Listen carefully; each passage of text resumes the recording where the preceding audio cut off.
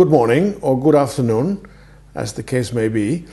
My name is Steven van Hoogstraten and I'm the General Director of the Carnegie Foundation, which is the owner and the administrative authority of the Peace Palace in The Hague.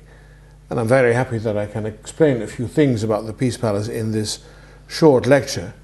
And there's a lot that I might say, and I'll try to keep it within the boundaries of time.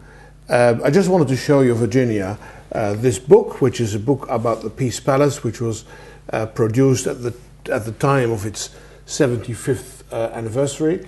And you can see it's a rather thick book, so I cannot, I'm afraid,